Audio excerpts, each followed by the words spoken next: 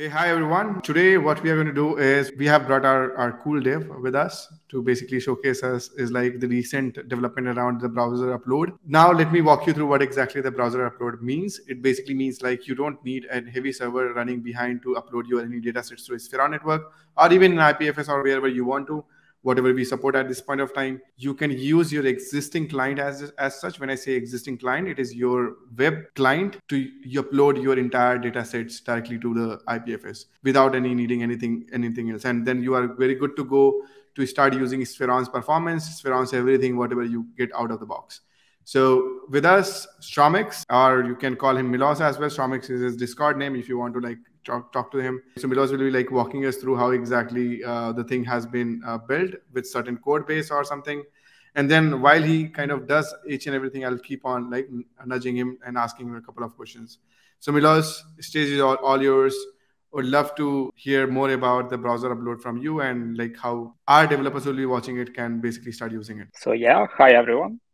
So today we are going to talk about and see an example on how to use the browser upload package. As you can see on my screen, there is a description on how you can use it, which step and everything. But if you go to our GitHub repository, we also have this small example where you go and get hands-on the upload. And this example consists of two parts: the client side, which is the small React website, and a server, which is written in Node and Express.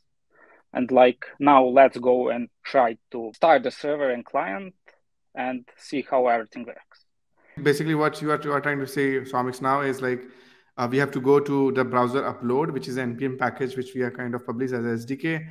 Is it not the part of the same storage SDK, or it is different than storage SDK, which we It's have? a difference, yeah. So browser upload package, that is only meant to be used from uploading files directly from the browser, but it is used, so browser upload will be installed on your website or your client side, and the storage SDK, you will have that on your backend side. Why do so you basically, need, it must be little light by nature, right? Yeah. The browser upload. Exactly. Okay. So why do you have backend and front end? Why can't you only have like client side? This is because to use and upload data via Spheron, you need to have the API token which you create with us, and you do not want to store that on your front end because everyone can access that token, then use it and upload data on your behalf. If you have this token only on your backend side, you are the only one who has access to it, and you can have logic that which will control which ones of your users can upload data on your behalf. You can you can control how much data they can upload, how much data did they already upload, and so on. So essentially, the token is private; nobody can access it. And so basically, like we can kind of optimize the security risk as well here by like allowing people to access it for certain duration of time, and even in that duration, you can basically set the level of like what this particular token can do or who can do with that token.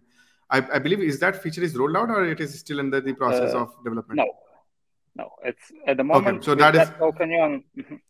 Okay, so basically, as we move on into this development, at this point of time to optimize the security risk, we kind of did is like we have a 10-minute of something which is fixed by default, which you get as a session time, in which you have to upload anything utilizing that token. And then as we move on into this journey of the development, we'll add these. But again, it opens up a lot of opportunity for us to like keep on adding multiple values on top of it. But we'd love to see like how to do it. And I might have not seen it yet. I'm also seeing it for the first time.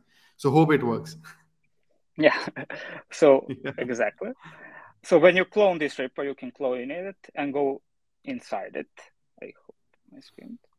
So can you please go back to again on the repo side? If one more time, just open your repo again. Yes, of course. Mm-hmm. Yeah. So the repo is like Spheron FDN/SDK. That is where you have to go to basically download this or to take a look into this particular SDK. If you're in NPM, you can just click on this repository and you have everything there. Yeah, so NPM is much more straight. Of course. So for the server side, it's like a server with one file. And what we need to do to start it is first execute npm install. I already did it, so no need. And you also need to add this env file, in which you will only have one of these variable, Spheron token, which will have the value of your API token. To create that token, you go to the Spheron app, log in, and in your settings page, there is this tokens section in which you can create tokens for each or for any organization that you want. Just when creating the token for storage or browser upload, be sure to create the web app type token. So yeah, only web app type tokens work Good. with. And is it the scope? What exactly the scope is here? Can we select the scope? Is the organization for which you want to create the token. So at the moment, when you create an API token, you can only use it for that specific organization. And this token, if you want, you can go to this Swagger documentation. And this is all the endpoints that you can use with that token, as you can see. Awesome. Quite a bit. When you create a token, you added the value here. And if we look in this index.js file, we only have this one endpoint, initiate upload. And what it does is it has the Spheron storage package. And from that package, first we create the Spheron client, which is used with this Spheron token variable that is it.env. And we call this method called create single upload token. What this method does is it creates a token that can only be used to upload data once. So how the general flow, I didn't mention that, for the uploading data from browser. From your web app, you create a request to your backend service on which you will create this single-use token. When you create that token, you will return it to your web application, and you will use that token with the browser upload package to upload data directly from your browser to IPFS or Filecoin or RV. So you don't need, it will be faster first because you don't need to upload data first to your backend server and from backend server to Spheron. And also in our package, we also have like chunking and parallel uploads. So there are some of those benefits as well. Awesome. So that basically means like earlier when we kind of discussing this kind of problem, like we had this one where a user has to basically run their own server, a heavy server, basically to upload anything. First, basically they have to cache it in their local and then upload it to their global, and then from global to Spheron, and then so it was multiple hopping which was happening. With this approach, I think that hop will be like one max, where it just go to Spheron and that's it, and your job is done. You already get your IPFS hash or whatever you are looking for, and then start using it. So I believe it is going to open a lot of opportunity and a door for speeding up the entire process of upload. I think it cannot be just only used on browser. It can be used anywhere. If I'm not wrong. Like so we can use it in mobile devices. We can use it in anywhere else, right?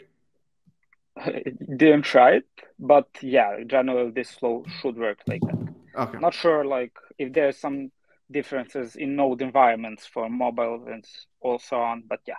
I don't think there would be any differences. I think it is going to work out. But cool, man. Would love to see more. Okay. And this is the whole server side. So here now you can create like bucket name. You can have for each of your users unique bucket name. You can split it up however, whatever you want. And also you can use whichever protocol you want to use. So after you create the upload token, you return it in the response. Okay. And this is the whole example in our server. And if we can start it. And now let's take a look at the client side. For the client side, you just need to install the packages. So run npm install or yarn install. And you can also just run npm start, and that's all. So Okay, so on the front end side, we just have to make a call to my server to pull that new token which we have, and then pass that new token into the front end code to kind of upload it. Yeah, let's try and see, like, let's just upload so everyone can see. So I selected a file I wanted to upload. When I click on upload, something is happening. And if I go click, I got the link, I uploaded this image that I wanted. Now That is let's take a awesome. look at the code. It's also pretty simple. So all the code that we have is in the upload component. And what we have here, when the user,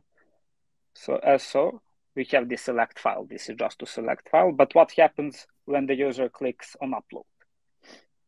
So here, we first send a request to this endpoint, which is the server that we looked at like a minute ago. So this is that endpoint. And in the response of that endpoint, we get this upload token. This is the token that we will use with the upload function from the browser upload package to upload files directly from the browser to Spheron. So as you see, and there isn't any other parameters. You pass the files that you want to upload. This is the standard file object that exists on browser, and you pass this token. The upload result will contain the ID of the upload, and also the protocol link. This is the IPFS or RV link that you got. And also dynamic links. What is this? These are all the links that you get for your bucket. By default, you will get a Spheron link for your bucket, but you can also attach your custom domains or subdomains, etc. So when we say bucket, a bucket is going to hold a number of different images into it, or is it going to be pointing on to one assets? So we have a bucket and an upload. Bucket is an object that has a name and consists of multiple uploads, essentially. Each bucket has one domain by default that we create, and you can attach your own domains for your bucket. And now when you create an upload for a bucket, what will happen?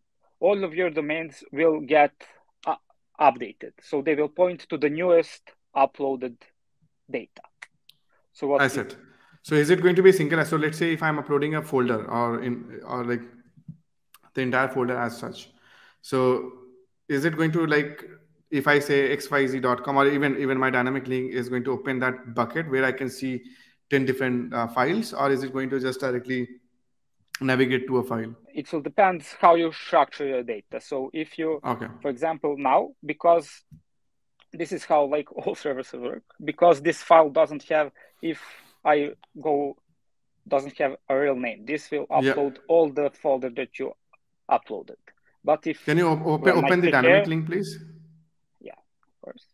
If we go here, we get. So that is what I was asking. So it is basically like it just maps your bucket. That bucket is where you can just dump in whatever the content which you want to, and it is always going to point the latest content. Yeah. Right? Yes. Awesome. So with each upload, you will get, if the data is different, you will get a different IPFS or protocol link. But this dynamic link will always point to the latest upload. So it won't be changed. Got it. So basically, yeah. So that will not change. The EVA will change, keep on changing whenever the content will change. But the video one will not. Yes. So let's try, like, if I upload this on X photo, because the bucket name is the same, it will use the same bucket. And okay. You see this? So but basically, go to the link, depending on the bucket name, it will change the link. Yeah. So essentially, bucket name is ID. It will be unique per your organization. If you upload data for the same bucket, that dynamic links will get updated. Okay, got it. I believe that makes sense. That makes sense on the code side as well. Is there anything else you want to share? Like, I believe we have covered everything, or is there anything which we missed out? That's it, essentially. What I wanted to say, yeah. If there are bigger files, they will be chunked into smaller pieces and uploaded in parallel. So there is like performance boost there as well. And so, yeah, that's pretty cool in Awesome. my opinion. So basically, tell me one thing is like, let's say if any file is getting uploaded, right, from the browser upload, is it like, am I going to get any kind of status of like, what is the status of the upload? We don't have that, right? So that user has to create We it. we have a method that supports that. So, but I didn't. It doesn't exist on this example, but there is this On check upload. method Okay. called onChunk uploaded. So this method will be called each time this chunk is uploaded, and this is the chunk count, how many chunks exist. So with Okay. this, users can create their own like progress bars, etc. But Awesome. it This is doesn't what I have. was kind of looking for. But again, thank you so much, Milos, for kind of showing this demo. Now, the beauty is going to be is like anyone into the web, into the world can go and use Spheron's browser upload option without without querying about the question is like, I need to run a new server for uploading to IPFS or somewhere? No, you don't. You just have to use browser upload, and that's it, as a SDK in the front.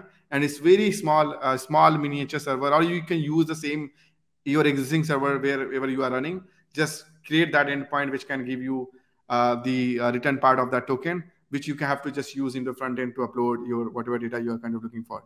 So thank you so much, and Samix, for showing us the entire example. It was really great to see that.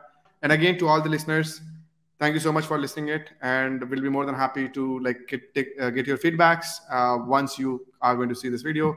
Don't forget to show us some love in wherever you are kind of seeing this video. So looking forward to that. And again, we are always here to hear your feedback. Shoot us your feedback on our Discord channel, and navigate to the site Spheron Network, where you can find each and everything whatever you're looking for.